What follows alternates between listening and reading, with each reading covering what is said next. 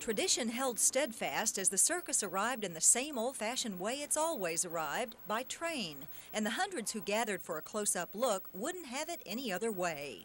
The last time I saw them unloaded was in Kenton, Ohio, a town of 8,000 people. I was 12 years old, and it was a great thrill. And I'll say one thing, you don't have to ask anyone where the elephants are, because all you have to do is go like that, and you find them.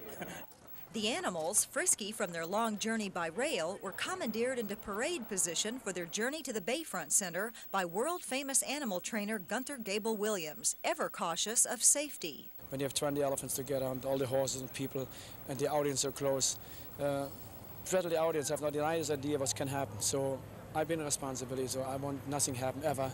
So I have to be always very careful. But under the big top tonight, tradition will give way to breakdancing, a rapping ringmaster, punk clowns, and BMX bikers.